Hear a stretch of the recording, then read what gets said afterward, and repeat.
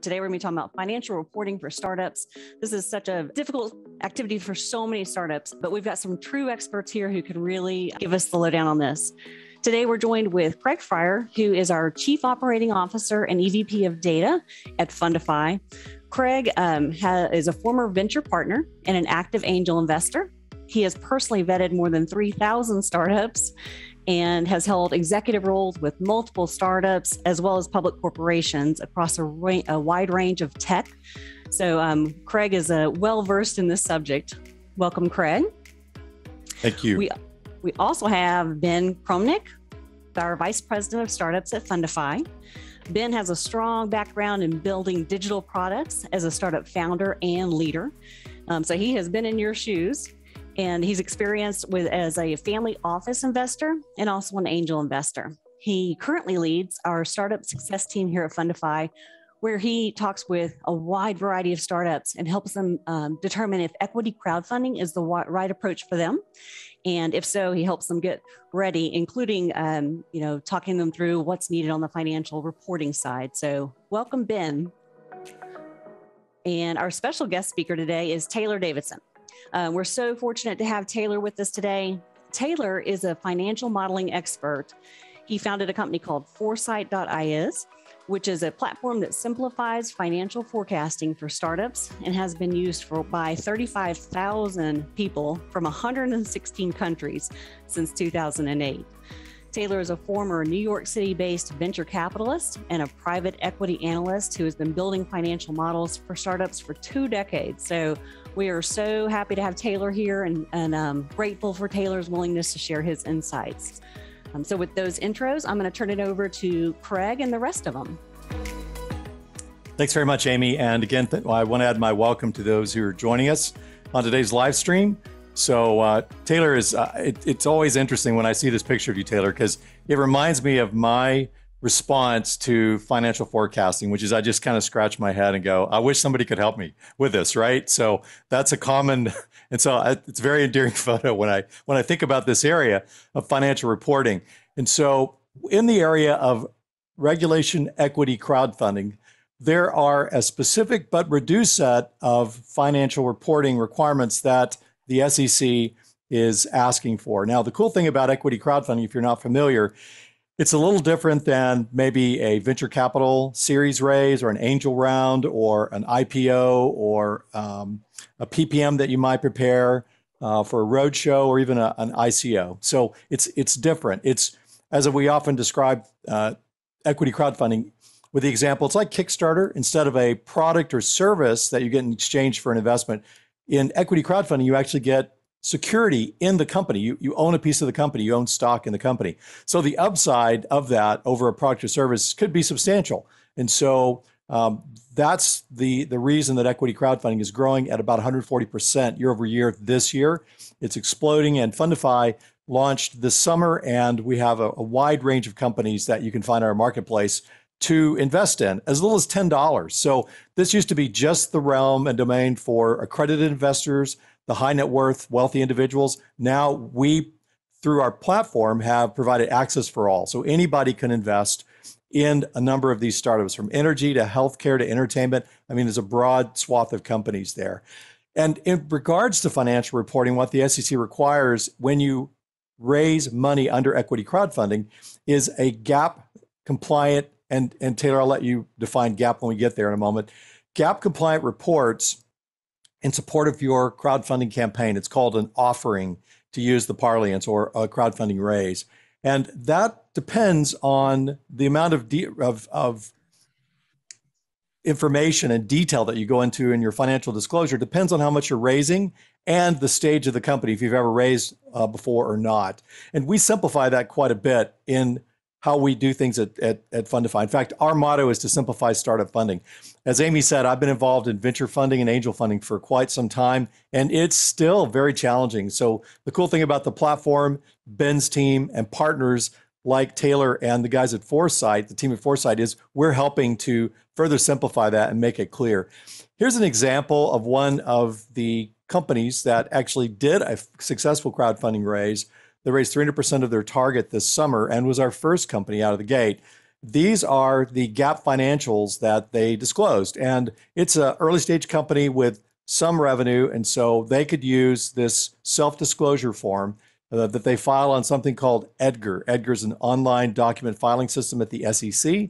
And so there were basically in this GAAP financial disclosure 4 different pages: a self-attestation page, a balance sheet, an income statement, a statement of cash flows, and their statements of change in stockholder equity. So this is actually a template that we provide to you on our website. So if you don't have a background in this and you need a template to work from, we've taken the time to do that. In fact, going to our website, if you open up a campaign and you want to do a crowdfunding raise, one of the things you do is we onboard you and provide you with all the information you need to upload, including the financials. And we have all this information about what's required here, including this template that I just showed to you. Also, Amy's developed an incredibly encyclopedic knowledge base that goes in and talks about the details of what's required. So depending on the amount of money that you're raising in your equity crowdfunding campaign, it could be self-certified by the principal executive, or if it's in a certain bracket, it will need to be reviewed by a independent public accountant.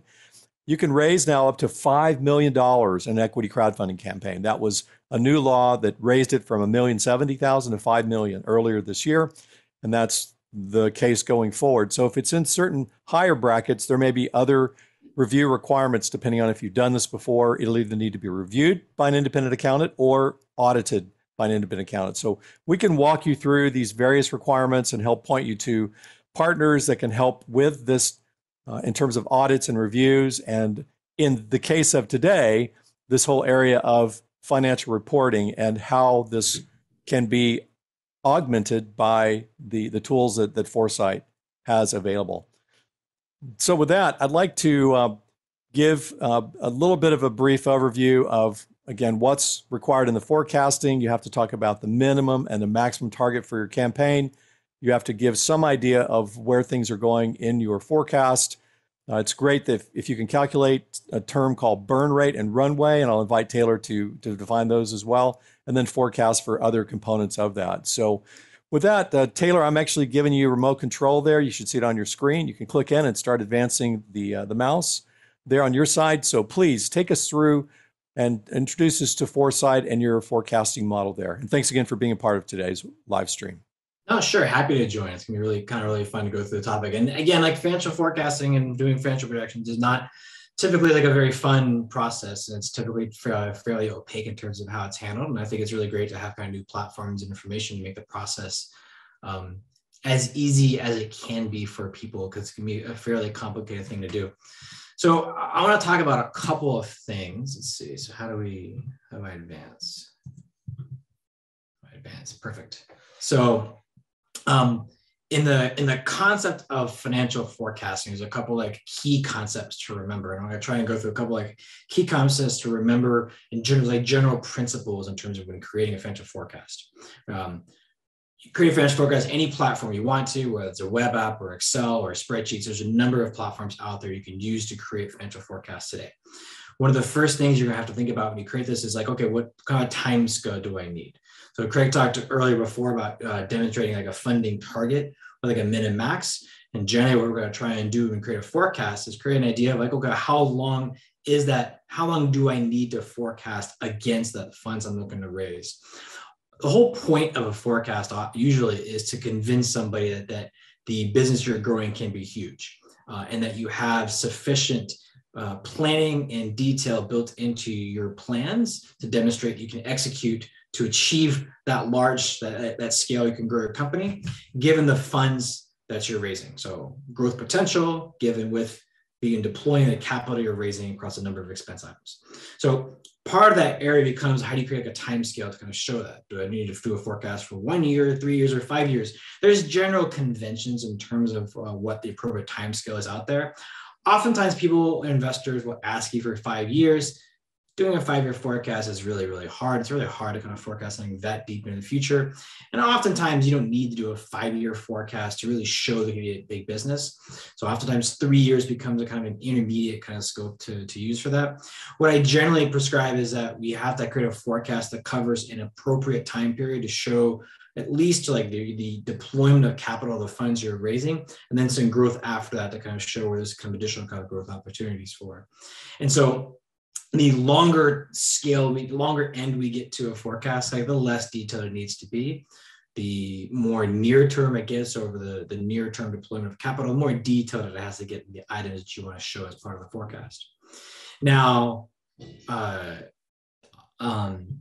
going into like the scope of like forecasts, there's a general way to think about creating a revenue forecast, and it goes into kind of how you do financial or operational forecasts, right? So the general idea is, hey, there's a level of detail you can use to do forecasting. There's innumerable ways to forecast revenues, innumerable ways to kind of forecast the growth in the companies. The key thing is really to use a structure and a way of thinking about your business and create a forecast that allows you to use that almost like that equation underlying your business, like kind of that base understanding of your business, and use that as a kind of the method of forecasting it. And so, all that comes from like your goal, like what is the goal, the point of creating a forecast? Oftentimes, we want to create a financial forecast like revenues, profits, those sort of things. But we also want to have some level of operational details behind it, customers, orders, those sort of things. And so understanding the trade-offs, the right level of complexity in there is just an important component to this. So on the financial side, typically what we'll do is we want to forecast revenues, right? And so it's often the easiest way to do this. And with more like very mature businesses, typically you'll take for a very mature public company or a late stage growth company, like the way you'll do a forecast is just based off of revenues, right? You'll say, hey, we looked at the past to say, hey, here's been past revenue growth. Here's the current revenues, and forecast growth based on like a percentage of growth or new per period, or tie it to like MRR, say, hey, here's our current MRR, and here's the new MRR we're added per period, or new ARR we're added per period, whatever the method is, and just create a schedule of like forecast revenue from there. And for many purposes, that works, right? If that's a level of detail that works for you or is necessary for you, is necessary for your kind of goal, that works.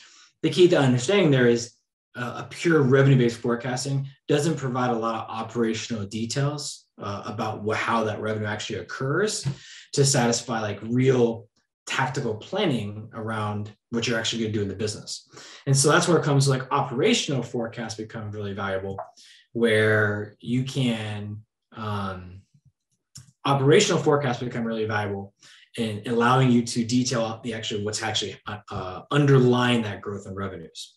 So the way that the operational forecast works is you're going to forecast out some like kind of core business events, and those business events are going to drive that forecast. Now, business events could be, orders if you're an e-commerce company. It could be clients if you're a services company. It can be subscriptions if you're a SaaS-based company, and you're going to forecast out some idea of like total subscribers or total customers or orders, and then usually some idea of like churn or retention or repeat to kind of show kind of how it kind of works.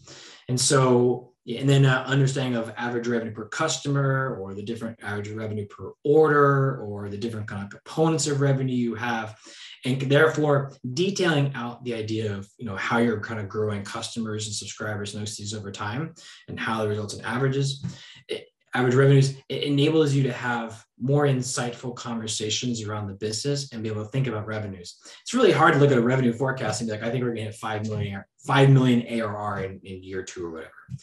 It's really hard to have an insightful question or insightful like scope of thinking or planning around that if you don't understand how that actually happened. Okay, well, how many customers do I need to acquire? What do I think I can charge based upon the market or competitors? What is a number of customers I think I can acquire? What do I have to do to think in terms of churn rates to keep acquiring new customers, reach that. What do I have to fund and invest in terms of growth to reach those forecasts?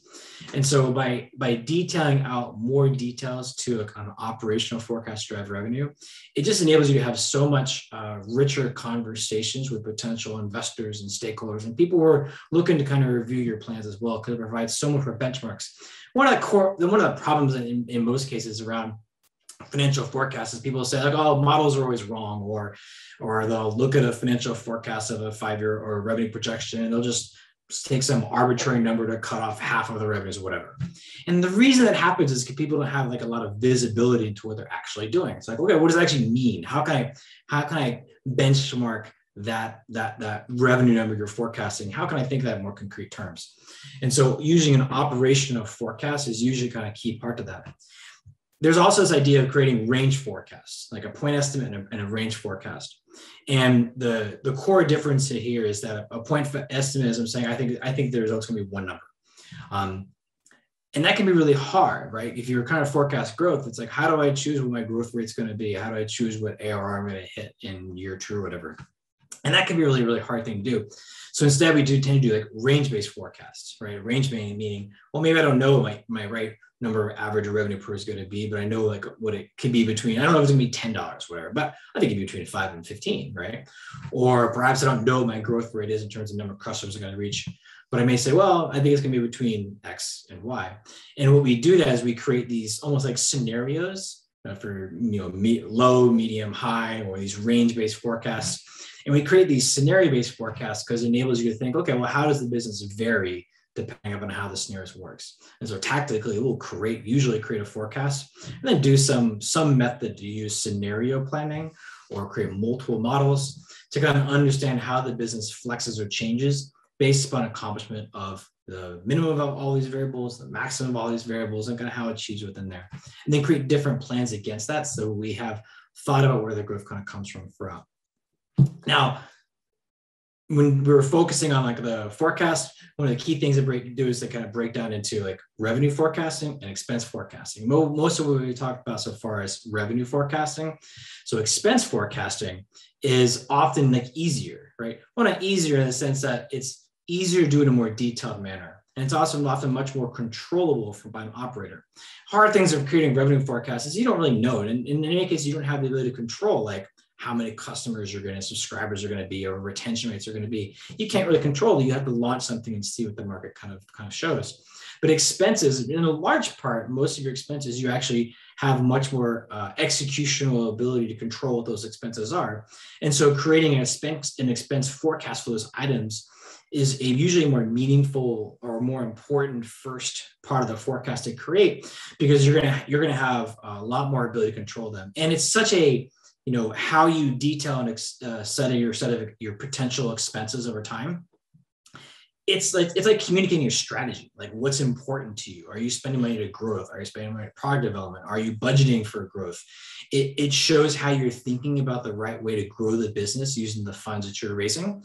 And so it becomes an important, important part in providing color and reflecting the strategy that you have to kind of grow your business. Now, one of the key components to an expense forecast is really around hiring. Most startups we're doing, the money we spend on salaries and people is by far the largest kind of component of expenses. And so oftentimes when you create an expense forecast, the hiring plan or a schedule of potential hires becomes the most important part. And typically the best way to do this is just use like one row in a spreadsheet per person and say, hey, here's the individual people or types of people that I'm looking to hire, what my potential salaries will be, when I'm expecting to hire them, to create a schedule of potential hires, especially over the next year, for example. And that is such an indication of strategy. Like when you plan on hiring a marketing person, when you plan to hire a CTO or a COO or finance people, whatever, it shows how you actually think or what's important for you to do to kind of grow your business. And so a hiring plan is this like base level of tactical planning that is really like valuable for you in planning out and budgeting for your costs, but also under like communicating your strategy. Now, it's easy to create a hiring plan for, a short term, meaning, say 12 to 24 months. Beyond that, it can be really hard to detail on a per person basis when you get to really start to scale a company. So tactically, usually what you want to do in a forecast is, create your detailed hires for the short term. And the long term, just assume hires based on some other metric, like you're going to spend X percentage of your revenue on customer support, or X percentage of growth on your revenues on salespeople, for example, or you're going to have to hire a certain number of customer support people per number of customers or subscribers or whatever it is. And then use these those business events, use those as drivers for your spend on hires kind of after that. So it's an important part to like understand that you can do things in different level of details depending upon that time scale against it. Now, Craig talked before about like burn and runway, right? And typically burn refers to basically the cash you have to spend around the business. And so we can think of that typically in terms of like gross burn and net. Gross is just like total expenses. Net is usually net of revenues. And so, the reason why we have a metric like burn is just to understand, okay, well, how much money I'm actually spending each month. And that becomes valuable when thinking about in terms of runway, which is basically like, okay, well, how long can this business run given the amount I'm spending each month and how much cash I actually have on hand? And so runway is typically expressed in terms of number of months, and it's just cash balance on hand divided by burn. Now, obviously, it can be more complex. Your burn will probably change over time. Your cash position will change over time. When you factor in revenues, it changes how you think about burn. But being able to think about, okay, well, how much, like in really tactical terms, how much money am I paying out each month for everything I'm doing? What is my base level of expectations in terms of how much money I need to make to cover the expenses I have? And how long can I continue to exist as a business to achieve the goals that I have to reach that next round of funding or reach cash flow profitability, whatever it is? Understanding the scope of burn and then time becomes a really important part to show that you understand your strategy and show that you've planned appropriately to achieve the goals you need to. The way it typically gets constructed in terms of like the typical like idea of like venture financing is, companies need to raise enough money to be able to achieve enough goals, but to raise the next round, for example. So if you plan a fundraising that only gives you 6 months to have to raise your next round, it could be very difficult because you probably won't be able to raise the money and accomplish enough things to convince enough people to put in more money before you actually run out of money. So you have to plan for that timeline appropriately for it. And where this typically comes into play is that it's just thinking around sources and uses. Now, sources and uses is a complicated term. It's really describes a simple thing. Sources is just like where you're getting money. Uses is where you're spending. So typically what you'll do in some form of financial kind of report is you have a table or a chart, and it'll detail out the sources of funds, usually external funding or fundraising or working capital, whatever. And then uses of funds, meaning salaries, people, development expenses, purchasing inventory, whatever these items are, that's a necessary part of it. And the sources and uses is typically created to show like, hey, there's a specific round of funding that I'm raising, and then here's how I'm going to spend it all over some time period. And it's usually a core part of a financial forecast to kind of provide a quick summary of your strategy in terms of how you're planning to spend money. So the kind of last important topic around this idea is that we create forecasts for a reason, right? We create forecasts because we're trying to create a plan.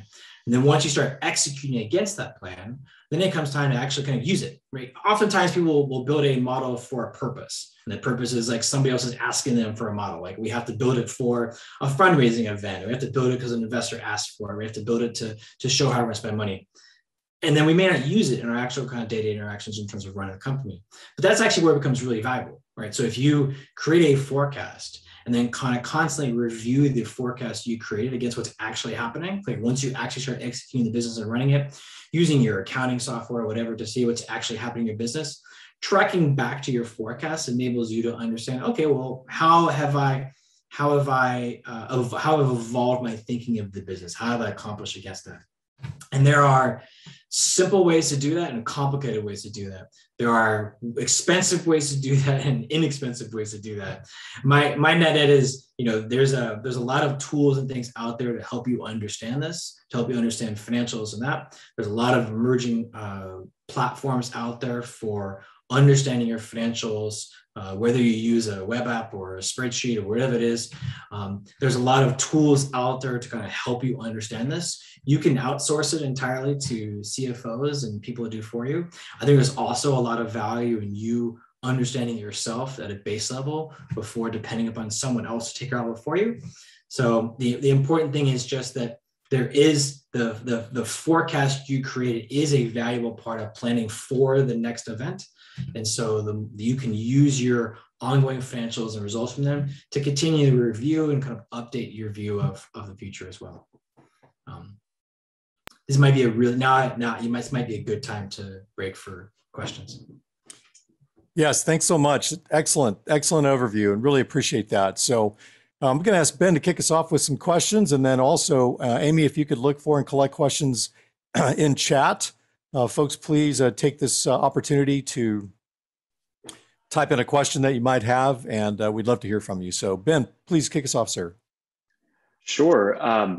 So a question we get all the time from startups is, how are they actually able to tell a enticing, attractive financial story while maintaining compliance within crowdfunding, right? So there's a bit of a boundary between, you cannot make forward-looking, unsubstantiated statements about your growth, but you also want to be able to forecast your growth and demonstrate that as part of your as part of your crowdfunding campaign and part of your disclosure. I love if you can talk about how companies often walk that line. That's a great question for Craig. Great, Craig, go for it. It seems like Ben, share your thoughts to kick it off, because you asked the question. You've got an idea about that. So, and then I'll color commentary on it. Sure. So one of the things you often companies want to say is, next year we're going to sell $10 million in subscription licensing or in product sales.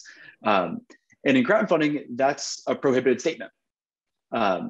However, you can absolutely say, we expect to be doing these things to sell products. We expect the market to grow in certain ways.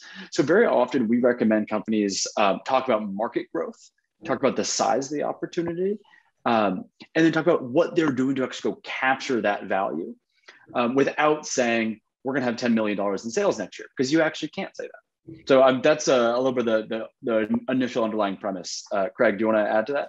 Yeah, and the SEC and their oversight group called FINRA, the Financial Regulatory Auditing, I believe is what it stands for. I can't remember what FINRA stands for exactly, but anyway, they have a litany of words that they use of misleading, promissory, and so forth. And you don't want to ever fall into those buckets. So talking about facts is the safest way to go when you're talking about forecasting in the context of potential revenues. And so Ben covered off on that. We can help coach you into that as well. But using external industry surveys, stats, what comes to mind immediately is Statista or Reuters or PitchBook or others. There's a number of companies out there, Gartner, that can give you some really good information on your particular industry sector. The other thing that, Taylor, you've probably seen this before, I've seen it a lot in startups, is the proclivity to forecast against a big number in the industry, to say, my startup only wants to capture 1% of $1 billion industry. Well, my response is, who wouldn't? I mean, right? And so you have to do the heavier lift of building your forecast from the ground up. It's like, what's the market, total available market? What's your market opportunity? What pain are you going to address in the market? Is it, as I've often asked, is it a vitamin or an aspirin in terms of your solution? And then what's it going to cost? How do you get to the customers? What does that cost? And what's your then growth rate projections? And building that bottoms up forecast is a heavier lift than just throwing a dart at a board and saying X% of a big market. So that's a challenge often, because startup founders may or may not know how to do that modeling. So talk to us a bit about how your tool and your runway forecast can help with that. Yeah, so that's a good addition to what we talked about before. What you're alluding to is the difference between tops-down forecasting and bottoms-up forecasting. And everything I shared earlier on was around from the premise of bottoms-up forecasting. Tops-down is basically, as you said, is hey, I have a certain market size opportunity I'm selling into, and we'll use that big number as a justification or as a way to convince whoever we're trying to convince that there's a big market opportunity we're chasing. The problem with that, with using a pure top-down approach, is that, one, it doesn't even provide any operational insights in what you have to actually do to achieve that percentage of the marketplace. Two is that idea of, hey, I capture a certain percentage of the market. Typically when you do that, they'll pick a really large addressable market against that. But really, it's not really all addressable. You can't actually target that many customers. There's usually a couple of slivers underneath that, and they'll think of it in terms of TAM, SAM, SOM, these kind of various terms, is to take that big addressable market and pull it down to something that's smaller, more approachable, or more actually achievable. But even if you take that approach, that's good to use as a benchmark. It's not good to use as an actual method of forecasting. It's good to create a bottoms-up forecast and then provide a validation to say, okay, well, if I actually accomplish these revenue numbers, what does that mean in terms of my percentage of the overall market I'm capturing, as a way to kind of validate the approach to it. But the bottoms-up approach, kind of along the lines I talked about before, is a more meaningful way for you to actually kind of create a plan against it. And it does talk back to the point of Ben's actual thing of, we talk the idea of facts, right? So it's really hard to find facts around how many units you're going to sell in the future. And it's much easier to find facts around projected market size or market opportunity out there. So, it can be harder to find good data against it. But the bottoms-up approach is going to be a much more meaningful way to create forecasts that you can use.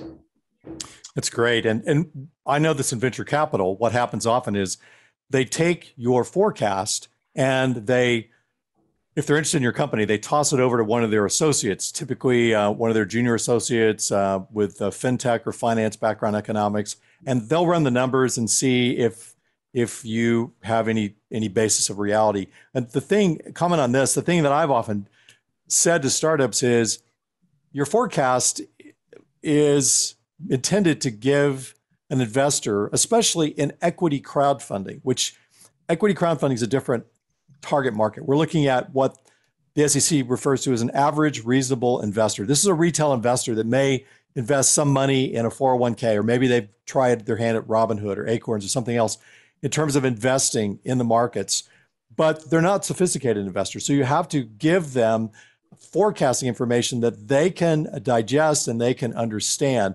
But here's the key. Here's the point I'm getting to. I love your comment on what oftentimes people care about is your assumption set that builds your forecast. Do you know the business well enough that you can tease out the different parts and pieces, whether it's inventory or production or cost of customer acquisition, or things that are the underpinnings of your model that help people understand, hey, this person really gets it. They understand what the dynamics are.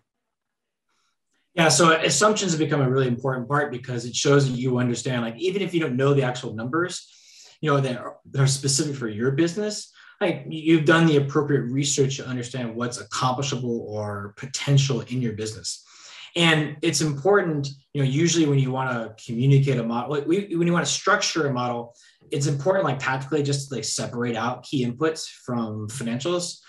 Good financial structure is usually separating out inputs, calculation, and presentation. So we show three different, so that you have an input so someone can quickly understand, hey, what are the key inputs being used? Calculations, you can see the calculations are, and then presentation, the key inputs in terms of tables and charts, right? So that way people can understand the inputs and then understand the outputs, not necessarily worry about all the calculations. The more that you merge those things together, the harder it becomes for you to actually use your model, but then actually communicate it as well when you're trying to share with people. But yeah, the idea of assumptions becomes especially important when you around this idea of range forecast, we talked before, is that oftentimes what you'll do is you'll make your assumptions, and then you want to see what happens to your model, your business, if your assumptions are different from what you expect, or if you surface the assumptions in a way that someone can actually kind of use them and understand them, then they can say, well, based on my understanding of the market, I think this is more applicable. And they can see how your business changes upon that. And then you can have a conversation in terms of what appropriate assumptions you think are, what the range of assumptions are, and the full impact it has on the business from them. And that's what I like about your runway model, Taylor, is it has those assumptions separated out so people can, really show those inputs. I built a model years ago around a fictional company, Nuco, and I had a tab that said assumptions. So it's really helpful to, as opposed to putting those baked into the formulas where you have to go in and kind of locate those assumptions. It makes it a lot harder. So that's really great. I think Ben has another question, and then we'll look to Amy to see if there are any questions from the audience. If you've not posed a question yet, please pop in the chat and let us know if there's anything you'd like to hear from Taylor about with regards to financial forecasting. Sure. So Taylor, one of the most common questions we get is my valuation correct? And is this a good valuation? Is this going to be the valuation that I'm going to raise the money on? I would love if you could talk a little bit about how does financial forecasting and reporting interact with your evaluation. If they are not exactly the same, but they do have a lot of connectivity there. I'd love if you can talk about that relationship. There's an art and a science to valuation. The science is really easy to apply. The art is really hard, especially for someone who doesn't do evaluations all the time. Valuations, basically. So the more mature a company is, the more you can use a forecast or a set of actual known data to create a valuation. And typically, you're going to create a valuation either using a multiple, like a multiple of earnings or EBITDA or revenues, and they're based upon some comparison of other companies out of the market, or you use a methodology called discounted cash flow analysis, which is basically just saying, hey, of the money that I'm projecting to earn in the future, what's that worth today? And there's a fairly standard way to apply that methodology to calculate valuations. Now, the hard part about that is that if you're trying to forecast something that doesn't exist and your forecasts are effectively highly subjective, traditional valuation math like that doesn't really apply to the same degree. It's not as valuable, and you can't really apply it. You can't really use it as a justification for most people as part of a valuation conversation. So oftentimes valuation here kind of strays away from like a pure financial forecast and into understanding like market conditions. People are going to most companies, when they're looking to raise money, they're looking to sell a certain percentage of the company. And so the amount of money they're looking to raise and the percentage of the company they're selling becomes the valuation in effect.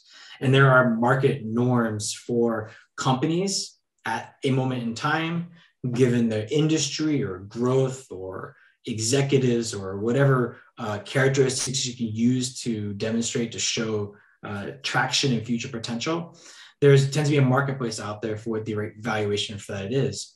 And kind of what you can hear in that commentary there is, the less mature you are, the more you have to use other methods of just justifying valuation rather than a pure financial forecast. And so oftentimes you'll do, there are valuation platforms that will do, there's multiple evaluation methodologies. You could do, there's like scorecard-based things, which are very qualitative rather than quantitative.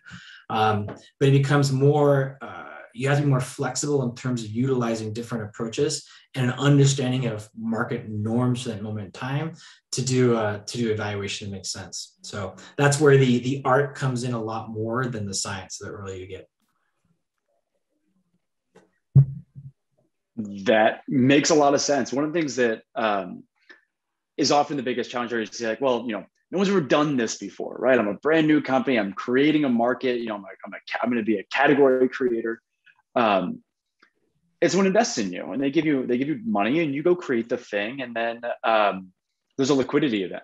I've gone through this personally as an investor multiple times, and when that liquidity event occurs, you have rights as an investor to certain very specific fractions of the company, and there's rather complicated both accounting and finance related to how you actually get paid out. Sometimes that results in lawsuits. And sometimes those lawsuits can be based on, how did you initially value this thing? And did I really get exactly the right number of shares based on that valuation? And we were just talking yesterday with one of our closest advisors and partners about, he's an expert witness in doing this, talking about how you have to be able to prove your assumptions in some fashion.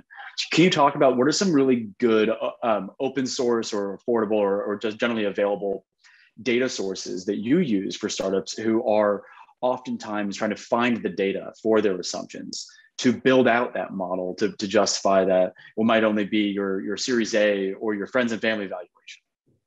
Well, I don't know. I guess I don't know if there are good data points always to use for your assumptions for valuation. I tend to think that at this kind of stage of funding, your valuation is not really going to be based upon like your assumptions of like revenues or those sort of things, and is based much more idea of like the market for fundings. And what you're kind of speaking to around like, hey, I've never done this before, is this natural information asymmetry.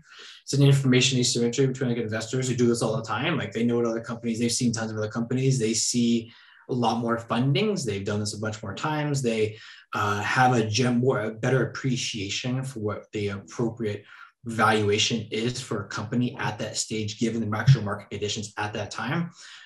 They do it all the time, they do it every day, as opposed to like a founder who does this like maybe only once or once every so often, some number of years, who doesn't necessarily have the same degree of accessibility to the information in terms of what the market for fundraising is.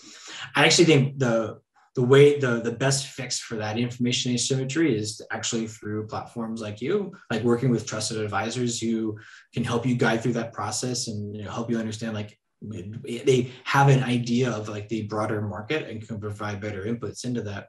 It becomes really hard if you're looking to do like a valuation just based purely upon like assumptions of growth or based on other companies. That becomes really, really hard to justify. But I think that, working with partners, asking people who have a better understanding of the market, talking to lots of other founders who are part of this, there is so much more data out there around fundraisings and valuations than there used to be. The first startup that I worked for was like 20 years ago. And I can tell you that I ran the fundraising process, and that was really hard. Like, finding investors was hard. Finding information on valuations was hard. Understanding the structures, it was hard. It wasn't like the same degree of like publicly available information. But nowadays there's so much more commentary around things and so much more accessibility from people who have a lot of experience. And so much more data you can find from PitchBook or CB Insights or companies that try to track venture fundings. There's so much more data out there about that you can use to understand. But at the end of the day, I think this is one of those areas where, because valuation is more about art than science, talking to people who have an appreciation for the market is usually one of the best ways to get a better feel for whether you're approaching it right. That's a great response. And as I've often told startups, I quip that it's subject to the golden rule. He who has the goal makes the rules. So that asymmetry is exactly what you're talking about. And that is, they actually, the venture funds and the institutional investors have access to more expensive premium tools like PitchBook that they can look and see things in your sector. And so it does provide that. But again, if you're trying to raise funds, you do what you need to do in terms of that discussion. And the more data you bring to the table, the better. Crunchbase is another one that I've used before that shows some level of information. And interesting, the really cool thing about equity crowdfunding, back to what we do, is it's the wisdom of the crowd that actually determine the success of the campaign. So as a funding portal, we're actually restricted from providing financial and other advice to the startups. But what we do instead is point them to resources that they can go out and take a look at and educate them. We have a knowledge base and other materials like this webinar and other things that we use to help. Last question I wanted to talk about was back to a point you made earlier, and that is the value of forecasting to a target point, whether it's forecasting to a milestone or, as I've often counseled startups, forecasting to revenue. So I want to do projections until I get to some level of revenue, maybe profitability, maybe not, but just some level of revenue. Because oftentimes I've told startups, your target's too high. You need to raise, to be capital efficient, to be equity conservative, you need to raise as little as you need to achieve that next milestone that increases your valuation. So can you just double click on that a little bit further in terms of what you typically advise in terms of forecasting to some future point or milestone? And then we'll wrap up from there. That's a great way to put it. I mean, typically the simplest way to think about this is, back to the idea of like a sources and uses of funds. you're looking to raise money to accomplish something. And so you're usually looking to raise money to like reach profitability, like so you can run the business without needing to raise external funds, or you're looking to use the funds to get to a certain set of point to achieve a certain set of metrics that investors at that point will need to see to raise more external rates of funding. And so, that's the idea of like a milestone-based funding. So like if you have a good idea of what your milestone is for like that next round, that enables you to kind of come back and understand kind of how far you need to forecast. For a lot of sense, like the venture world, it tends to be like people will often say like how much do you need to raise? And how much we need to raise is usually tied to some idea of time. And because it just takes time to build the company to a certain point to raise more funding. So people will say 12 to 24 months, for example, for funding. And so that's one way to think about it in terms of like a time-based forecast. But that same idea, it all ties back to the same idea as what do I need to accomplish? And what is this funding going to allow me to achieve? Whether I think of it in terms of time, milestone, whatever, that enables you to kind of figure out how much you need to raise to accomplish the set of kind of goals that are in front of you. That's great. Thank you, Taylor.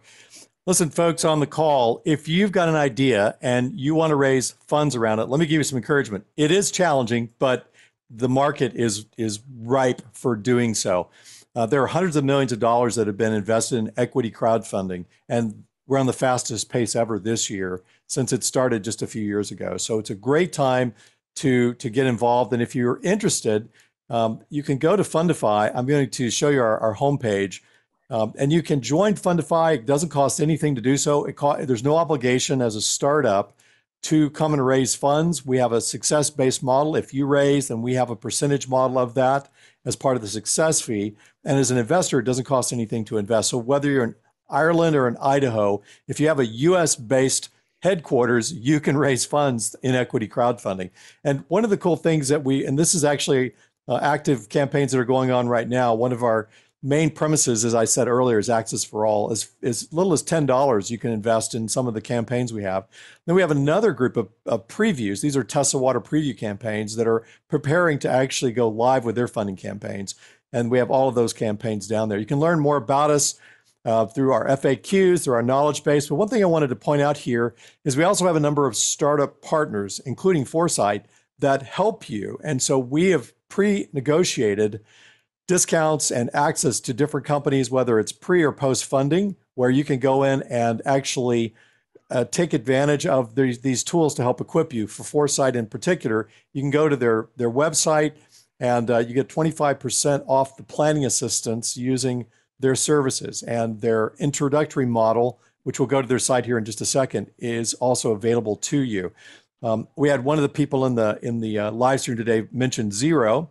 And if I'm pronouncing that right, that's another one of our partners here as well. They're using Zero to do their financial modeling and management. So we don't do any rev sharing or referral fees for this. This is simply to help you be capital efficient and to do more for less with the capital you raise as part of equity crowdfunding. And so over to the Foresight webpage. Actually, I'll just go to your homepage and you can walk us through that. You still have mouse control there, Taylor. Oh, okay. So basically, my main thing around understanding about forecasts is there's a number of tools out there. There's a number of web apps to build financial forecasts. There's a number of ways to build spreadsheets. And so my goal is really just to provide a set of tools that are an easy way to get started. The best way to get started with a lot of stuff is basically with this runway and cash tool. It's free. It's used by many companies to create the financials, financial forecasts, financial statements necessary to raise funding. You can download the model. You can edit however you want to, add in your own logic or structures for doing forecast. So it's a very easy kind of way to get started. You can use it to create a full forecast, or you can use it as a base to build your own model as well, or use it as a base of a way to think about doing it. So the most important thing for me to impart is like there's many spreadsheets or many tools and ways to do this. And if you have any questions around the best way to do it for your business, always happy to answer any questions. Drop me a line anytime. Fantastic. Once again, we appreciate you joining us today. If you'd like to connect with us, you can either scan the QR code, it will take you right to our website, or use one of the other methods here, going to our site, sending us an email, or dropping us a line in social media. We're really grateful for the time that you've spent with us today. Here's how you can get to Foresight. Again, we just showed you his website. You can also scan the code and get there as well. So from Austin, Texas, Amy, thank you for coordinating this today. And we welcome you guys. We hope to see you in our next upcoming webinar. By the way, this will be available on demand if you'd like to take a look at it in the future, along with a schedule of other online webinars and live stream events, including lunch and learns and other information that can help you as we try to simplify startup funding. So Ben, Taylor, Amy, thank you for joining us today. And we wish you well and a happy holiday coming soon. Thanks, everybody.